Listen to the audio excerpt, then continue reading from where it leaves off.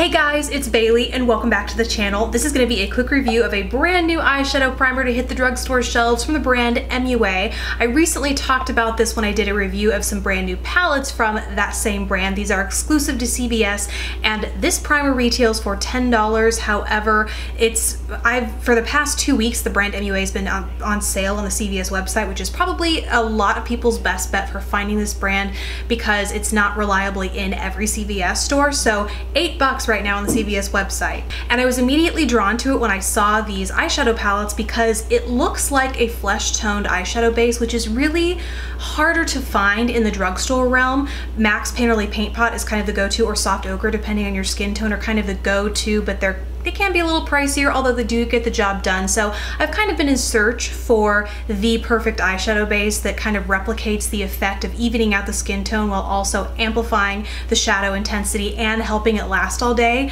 Been trying to find a quality drugstore primer that will do all those things, and so I'm happy to say that this one from MUA is probably the closest I have found. I think you'll be able to see from the before and afters, it really preserves eyeshadow throughout the day. There's really minimal fading, no creasing that I experienced, and all I was wearing was this, and then I put my eyeshadows immediately over top.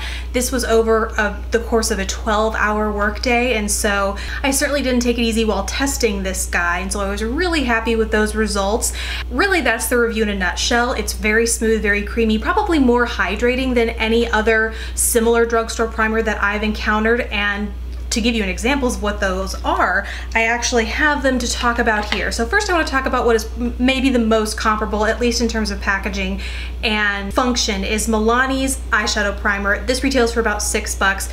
Packaging, very, very similar. I would say Milani's has a little bit more of a mousse texture and doesn't quite provide the same amount of opacity. It looks like it has some pigment, but then it really shears out and doesn't stay quite as tacky as long as the MUA does, which I find is really helpful when you want to really make eyeshadows. It's kind of like your eyeshadows have the same effect as if you're applying them wet, I find, when you have a tackier base. And so the MUA stays a little bit tackier or for longer than the Milani does. The other two bases that are comparable are from NYX. The first one I want to talk about is very well known, and both of these retail for I think $6 or $7 a piece. They're the same price either way. First one is probably most well known. It's the eyeshadow base in the shade Skin Tone. There's also one in white. I have both of them, have tried both of them, and frankly, I'd never put these on when I know I need my shadows to last for an extended period of time because these crease on me.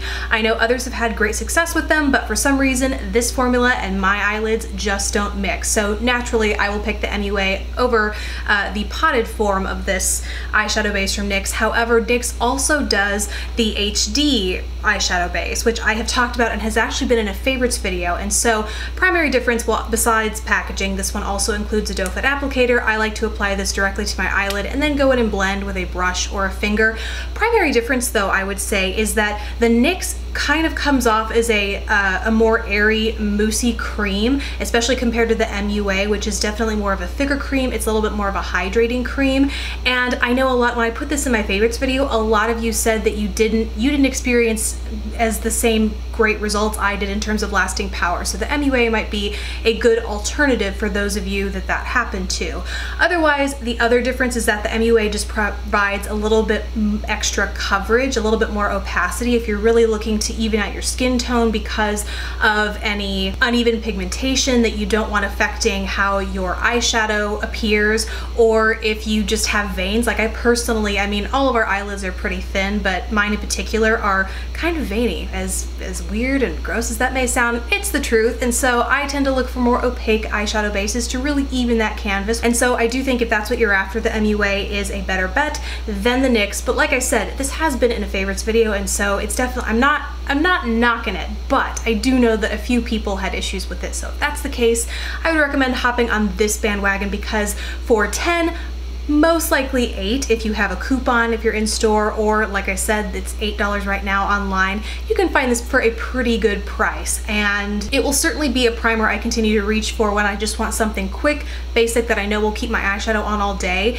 won't crease, won't fade, and I know will intensify those colors, especially as we're headed into winter, and even those with combination or oily skin can start to see some dryness around the eye area, which means excess fine lines, things like that. It can't hurt to have a more hydrating concealer, but also an eyeshadow base. So this might also come in handy just for the winter season alone, or for those that just generally have a dry eye area. So that's all I have to say on this eyeshadow base. Overall, 2 thumbs up. Highly recommend you check it out if you are looking for an opaque, long-lasting, affordable eyeshadow base. This is one to keep your eye on. Thank you guys so much for watching. Really hope you enjoyed learning more about this product. Don't forget to subscribe if you haven't already, and I will see you in my next video. Bye!